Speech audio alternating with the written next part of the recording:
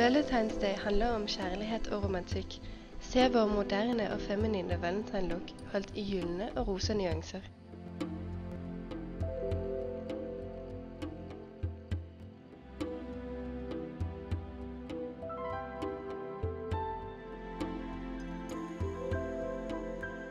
Start med basen. Vi brukte concealer, foundation og HD-pudder. Concealeren fremdeles under øynene for å lysne øyenområdet opp og dekke eventuelle urenheter. Foundationen fremdeles lett med vår flate powder brush. Til dette looket skal det bare et tynt og fin lag på huden. Sørg for at basen din holder hele dagen ved å fiksere den med litt HD-pudder. For å holde looket lett, børstes brynene igjennom med Tame. Det gir et naturlig og friskt look.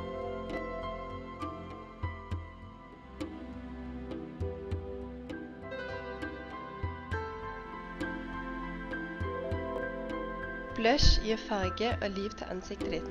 Bruk baked blush i fargen Passion Pink på epleskinnet og ta den ut mot øret.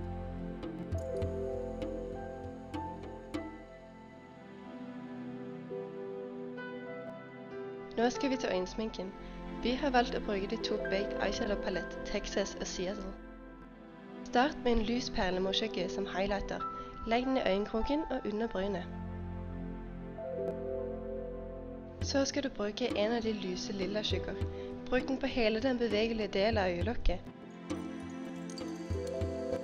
Velg en gyllen nyanse og legg den på midten av øyet. Det gir en fin effekt når du blunker.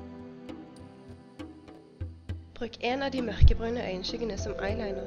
Påfør den med en fast liten kost langs vippekanten. Bruk også skyggene under øyet, den lyseste innerst og den mørkeste ytterst. Avslutt øyensminken med mascara.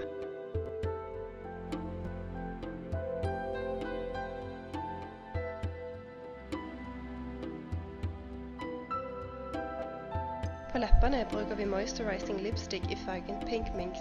Den har en herlig rosa farge som er perfekt til et romantisk look. Vi har stylet håret med myke krøller, men for å gi det litt ekstra kant, farger vi spissene rosa med vår studio blush i fargen Passion Pink. Farga spisser er kjempehot, og du kan selv få looket for en kveld. Det er veldig enkelt. Ta din e.l.f. blush og gni små hårseksjoner av gangen. Fikser til sist fargen med hårspray. Papp i en fin kjole og noen smykker. Og så er du klar til din Valentine's date.